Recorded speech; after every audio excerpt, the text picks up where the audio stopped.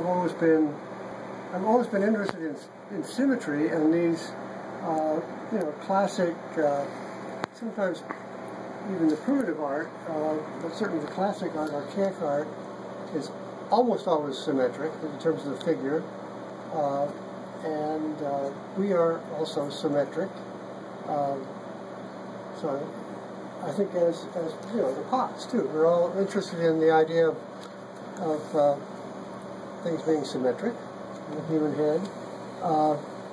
And years ago I heard a wonderful quote from some ancient Hindu text that said, to create an image of the Buddha, you must make it in such a way as to show no traces of a hesitating mind.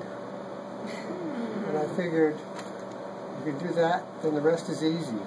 You know? So, I don't know, I just got involved with this image. And also, it's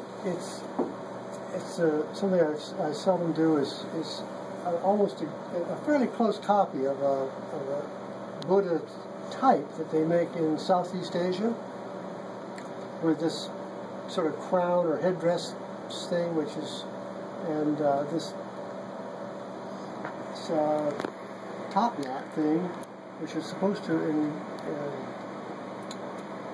symbolize some. So you meditate and you achieve wisdom. So this is some expression of that. And the long ears too, which are kind of funny, but they're very typical Buddha images. So it's very cool. I love the marks that you got.